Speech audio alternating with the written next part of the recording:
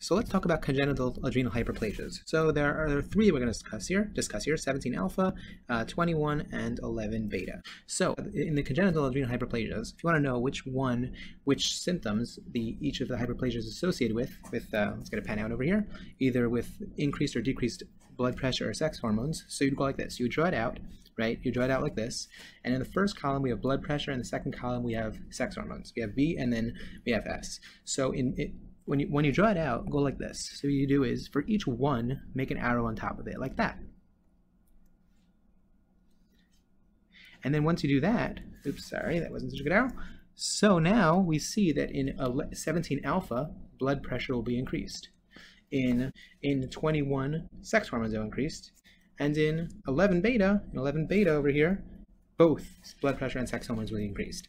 So I just wanted to add, that's the mnemonic. I just wanted to add one thing, because if you notice that 21 doesn't really have a letter, right? And I feel bad, because 17 gets this little alpha fishy looking thing, and 11 beta gets this like B. He doesn't get anything. So maybe he got really down about it. So you know what we'll do? We'll give him CPR. Maybe I'll make him, because maybe he passed out, we want to give him CPR, so let's give him CPR. Why are we doing that? That's to remind us of three other important things associated with 21. Hydroxylase deficiency. So in 21 C is going to be for the most common. P is going to be for increased potassium.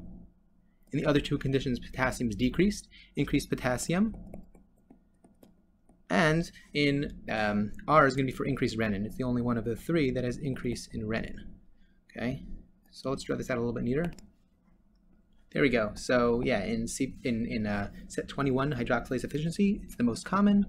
Potassium is increased and renin is increased.